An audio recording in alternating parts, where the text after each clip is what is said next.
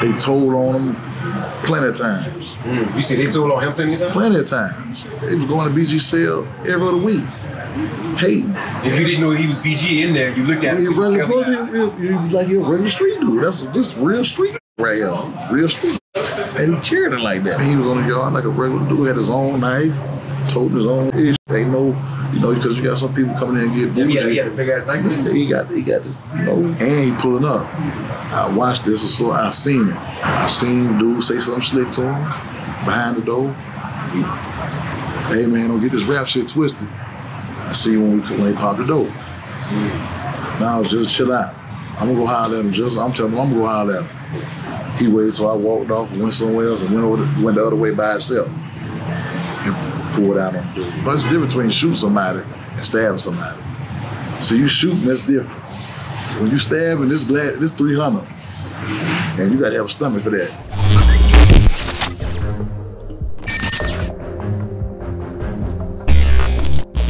So you and BG was locked up in the same? Right, that was my celly. Oh shit, y'all was celly? That was my celly. Yeah. So you were already in there and he came and joined you, or you? Right, I was already in there. And we kind of met like on some weird, it was weird. I ended up getting transferred.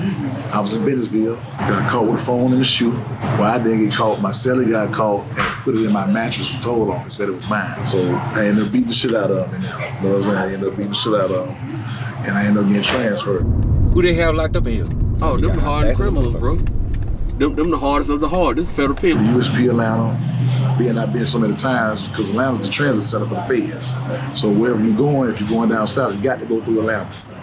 You see what I'm saying? So you got to go through there. Well, I was being set by myself, and then I got a little respect, a little rep. They honored that. And then one night, it was knocked on my door. Bop, bop, bop. Asked BG, you think you going to cell with him? And his reply was, not going to cell with anybody. That's what BG said? I'm going to cell with anybody. I don't care where they from. I'm going to cell with them. That's what he said? That's what he said, with his mattress in his hand. Yeah, you can put me in there.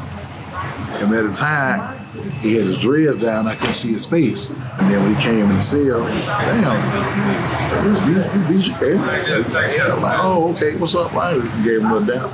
And I know some of the same people that's from this city. He went shopping it up like that. Where you be in? And that turned into, at first he wasn't talking. Like, he didn't talk. He read a lot of books. Like, he more of a reader. Stand in the door and look at CNN all day.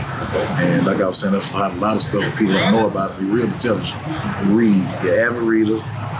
And he like that news, the CNN. He up in all the politics. Like, the man put money on my book, make sure I was straight. The man paid for my daughter and my grandson Christmas. So, as a man, I respected that so much. That showed me, you know what I'm saying, that not only did we grow like that, but we grow in a relationship.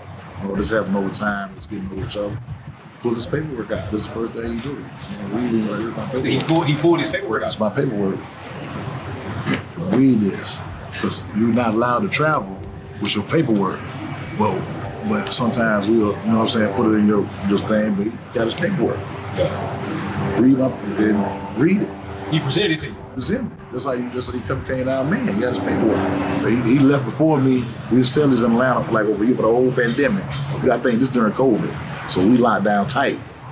So when we leave and go to Big Sandy, I had to stay behind an extra week or two. When we first get there, the crazy part about when I hit the yard, somebody gave me a note.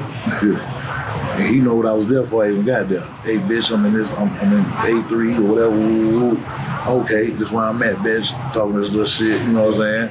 So he know what I was there for, I even got there. And as soon as I get to the dorm, the man got 2-3 big bags of commissary, you know what I'm saying, everybody out, you know what I'm saying? He come to my door and, you know what I'm saying, and drop 3-4 bags on my shorts, sweatsuits, all that. Right, as soon as I get there, even though I ain't need it, they knew fresh off the bus. Yeah. Here you go. Yeah. So he wrote you a letter ahead of time. Let you know what unity in and this and that. So I had already been to Big Sandy before. See, that's another thing. I already been there. I got sent back to Big Sandy. So I already know staff, because I don't been on this yard 4-5 years already before. We're on the mountain, so I ain't up in hillbillies. They spin tobacco, all that. You know what I'm saying? So for him to come out on the yard under no conditions, and being who he is, they say a lot. You came out in the pen. He ain't no FCI. You came out in the pen with your paperwork. For him being a celebrity, you got license registration. This is your license registration, and he let you know, and so he let you know who he is as a man. You know what I'm saying? And I'm standing on that. You know what I'm saying? And you ain't pressing me because I'm no celebrity. Because you think I got money, and he ain't going for none of that. Man, because they'll try to pressure you because you got. So when he hit the yard, what was it like for him? People come they loved it. He was like, they loved him. But at the same time, you know, this BG. Just like to us, as far as us growing up out here, like that's the big homie. But he was on the yard like a regular dude, had his own knife, toting his own shit. They know, you know, because you got some people coming in and get bougie. He had a big ass knife. Yeah, he got this, you know, but you got it on your own. You ain't got nobody else doing it. You see what I'm saying? So there's the difference between shooting somebody and stabbing somebody. So you shooting, that's different. When you stabbing, this 300, and you gotta have a stomach for that. To be sitting there to stab a man 20, 30 times, or 10 times, or just stab somebody, period. It's a lot. So sometimes you adjust to your environment, you gotta adapt to your environment in order to survive. This environment might not be who he is, but I'm gonna adapt to it in order to survive. You see what I'm saying? So he did that. He did the yard. Respectful. Go to commissary, finish it up, and he had a big heart. If you ain't had nothing, that man will hit your hand with some commissary or whatever you want. He wasn't no messed up dude like that. Man had a big heart. You know what I'm saying? So, and he pulling up. I watched this, so I seen it. I seen dude say something slick to him behind the door. Hey man, don't get this rap shit twisted. I see when he popped the door. Now just chill out. I'm gonna go holler at him. I'm telling him I'm gonna go holler at him. He waited till I walked off and went somewhere else and went the other way by himself. And pulled out on the dude. Ran up on him. Hey man, what it was we were talking about? Ooh. Yeah, bitch, what's up? And I respected that. So I'm like, man, okay, you know what I'm saying? So he really handle his own business. A lot of celebrities don't, when they get to their pen, like you hear all these stories before you even get there. And what happens is people ask, man, where you going? Big Sandy. Man, you want Big Sandy? Be careful. Or you have some dudes that become Muslim. Take their shahada while they're in transit. So when you get to the pen, you coming out Assalamu alaikum, because the Muslims don't check paperwork. So a lot of rats duck up under the Muslim banner because Muslims don't check paperwork. They saying Allah forgives you for everything. So your past has been forgiven once you take your shahada. So they don't ask you for paperwork.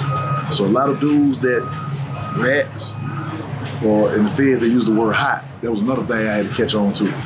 See, in the street, when you say somebody hot, that means the police on them. But in the feds, when you say somebody hot, you're saying you're a rat. So you got to catch up with the language barrier first to get that part understood. They told on him plenty of times. You see, they told on him plenty of times? Plenty of times. They was going to BG cell every other week, hating. You know what I'm saying? Because, you know, they just go with it. It's the same thing like the street, but it's an enclosed environment where you can't get away from it. See, out here, if you hating on me, I can get away from around you.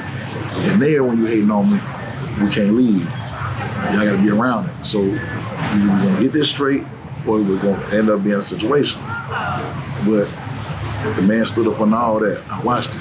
I was there. You know what I'm saying? Was there any situations where he did rap, and the occasions where he did rap or anything? I rap for like rap, like Florida. Yeah, he did that for a few guys and all that. Okay. Where he would be going against somebody, or Nah, he just rapping. Just because everyone want to hear what he sound like. A lot of dudes want to know, do you still sound like that? A lot of young dudes don't even know who he is. You know what I'm saying? And he hear through other people. And he rapping, but just not all the time. The main thing I respect about him was there's been times that people would come to the door, you know, because we locked in 23 and 1-2 down in Atlanta. Maybe we may stay out 2 hours. So people start hearing BG, you know what I'm saying? So the dude come to the door and he was like, where you from? And talking, he was just from New Orleans or whatever. And The man said that you was down there with, he named a name, and BG told him, man, that man a rat, man, get the fuck away from my door, man. I don't want to fuck with no shit like that. You know what I'm saying? Straight like that, like, cut on it. He was a man.